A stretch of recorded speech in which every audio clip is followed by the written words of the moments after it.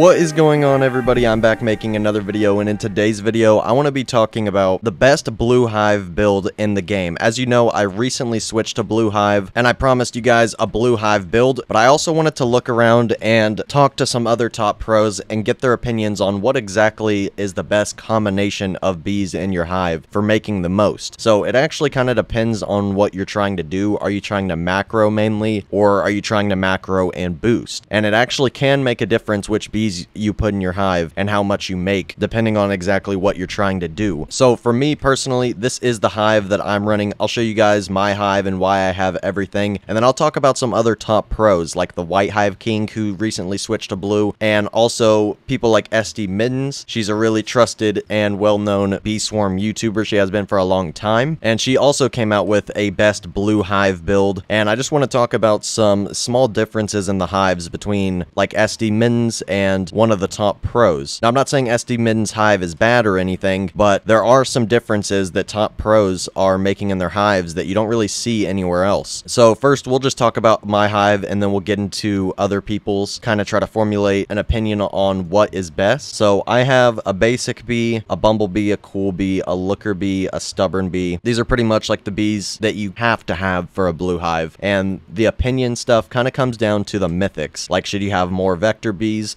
in your hive, makes it better for boosting? Should you have more buoyant bees, which gives you more macroing and about the same for boosting? I'll show you guys exactly what I mean whenever I am looking over the White Hive King's hive and SD Mittens' hive, but these are pretty much the basic bees that you want to have. You want to have basic, bumble, cool, looker, stubborn, bubble, bucko, commander, frosty, baby, diamond, a few musics, a ninja, a shy bee, and then this down here is where it gets a little bit interesting. I have 10 buoyant bees, 10 tadpoles, and 3 vectors. I could have gotten rid of all my vectors and just had like 13 buoyant bees, and apparently that makes more macroing. So I actually want to, now that you guys have seen everything that I have, the only event bee I don't have is Crimson. You could also get rid of Puppy if you're not leveling up bees. You could also get rid of Vicious if you don't really need Vicious at the moment. I usually replace my Vicious for something, so that's why my Vicious has been non-gifted for a long time, pretty much only used for attack. So whenever you want to boost or replace him with something better, you can. But yeah, these are all the bees that I have for a blue hive. Now we're going to kind of talk about other top players' hives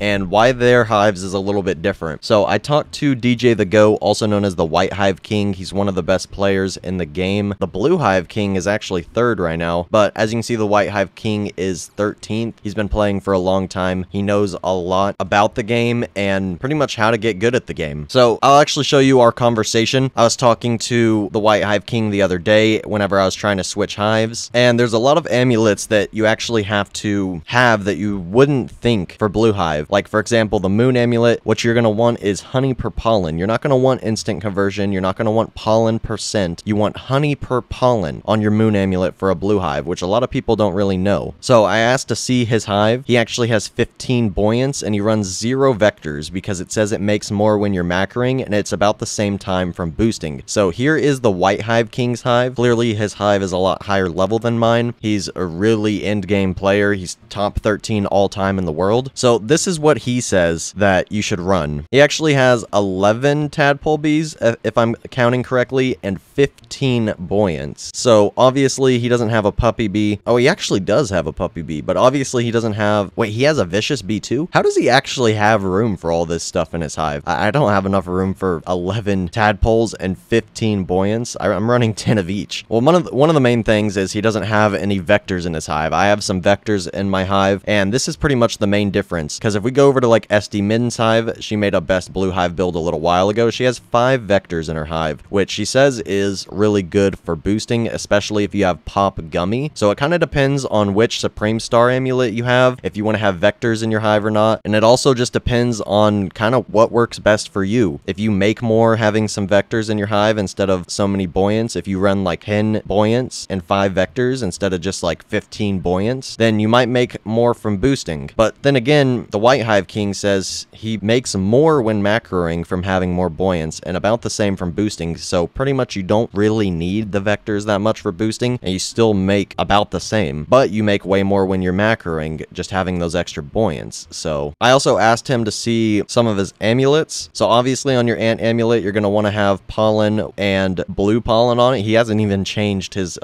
ant amulet. He says that he's kind of lazy on his stick amulet right now too, and he just has pollen percentage, but you want to get blue pollen on both of these. So there's a lot of small variations you can have with your hive. It's kind of just whatever works best for you depending on your amulets, your stats. If you make more from running some vectors, then run some vectors. If you think you'll make more just having no vectors and getting extra buoyant bees in your hive, then do that. All I'm trying to say is there's differing opinions on what the best blue hive build is, so I just want to get all that information out to you guys so you can kind of formulate your own opinion on what exactly is best. On the Supreme Star amulet, the only thing kind of wrong with mine is I have white pollen. Everything else you pretty much want, except you actually don't really want instant conversion. That's kind of seen as a wasted stat actually for blue hives, even though it's kind of the most important stat to have on a SSA for red and white hive. So you actually don't really want instant conversion. You want critical chance bar, blue pollen, convert rate, stuff like that. So I got 4 out of the 5 things that I need. If that white pollen was just bar, this would pretty much be almost a perfect blue amulet, except it's pop guiding.